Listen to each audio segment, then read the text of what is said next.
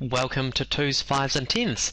In this lesson I'm learning to work out multiplication facts from what I know about 2's, 5's and 10's.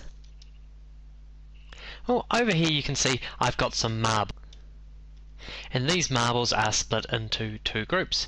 There's a top group and a bottom group. And you can see both groups have got the same amount of marbles in them. So I could use my doubles to help me work out how many marbles there are.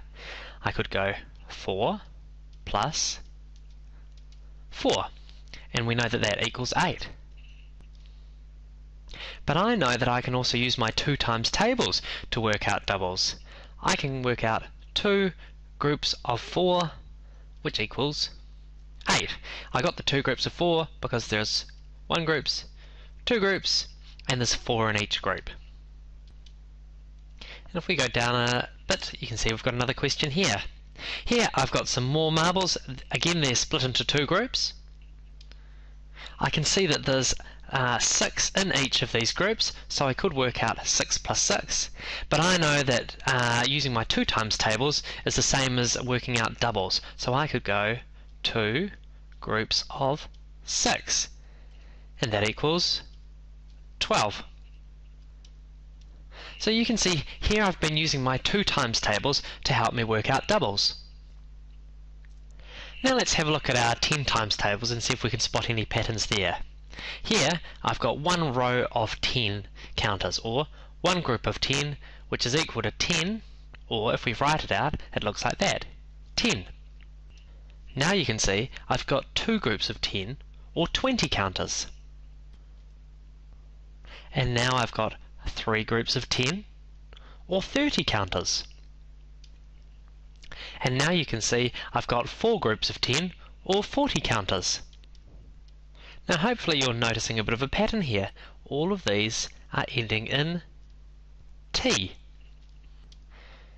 Now I'm going to put in some more groups and see if that pattern holds for all of them. And you can see that they all end in T. Now here you can see I've got a large group of counters. I've got 1, 2, 3, 4 rows, and in each of those rows there's 10 counters. So I could work out how many counters there are by going 4 groups of 10, and I know that that equals 40. Now I can also see another way that I could split these counters up. I could split them so that they're in groups of 5. So let's count up how many groups of 5 I can see.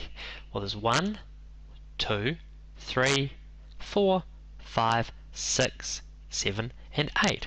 So I know that 8 groups of 5 must also equal 40 counters. Now let's see if there's another way that I could split these counters up. What about if I just split these counters in half, so I had 2 groups? So you can see I've now got 2 groups, so I can write that here, 2 groups of 20. And I know 20 plus 20 equals 40, so 2 groups of 20 equals 40. So you can see that 4 groups of 10, 8 groups of 5, and 2 groups of 20 all give us the same answer.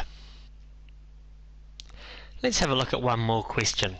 Here you can see I've got a large group of counters, and they've been split into 3 rows, and in each of those rows there's 10 counters. So I could work out how many there are by going 3 groups of 10, and that equals 30. Notice that T sound on the end.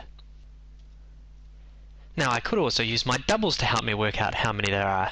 If I put a line right down here, I'm splitting this amount in half. So I've got 2 groups with the same amount of counters on each side. So I can see that there are 2 groups of 15. And I know that 15 plus 15 is 30. Now I could also split these in a different way again. I could split them into groups of 5 like I did last time. So if I put some lines through here, you can see I've now split my counters into groups of 5. And I can see now that there are 6 groups of 5 counters. And I'm great with my 5 times tables, and I know that 6 times 5 equals 30. So notice how 3 times 10, 2 times 15, and 6 times 5 all give us the same answer. Well, I hope you found this lesson helpful. For more help, check out teachertools.co.nz.